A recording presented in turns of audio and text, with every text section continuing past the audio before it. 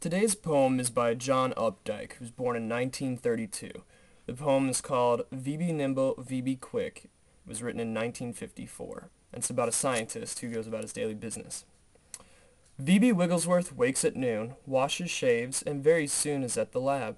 He reads his mail, tweaks a tadpole by the tail, undoes his coat, removes his hat, dips a spider in a vat of alkaline, phones the press, tells him he is FRS, subdivides 6 protocells, kills a rat by ringing bells, writes a treatise, edits 2 symposia on will man do, gives a lecture, audits 3, has the sperm club in for tea, pensions off an aging spore, cracks a test tube, takes some pure science and applies it, finds his hat, adjusts it, pulls the blinds, instructs the jellyfish to spawn, and, by 1 o'clock, is gone.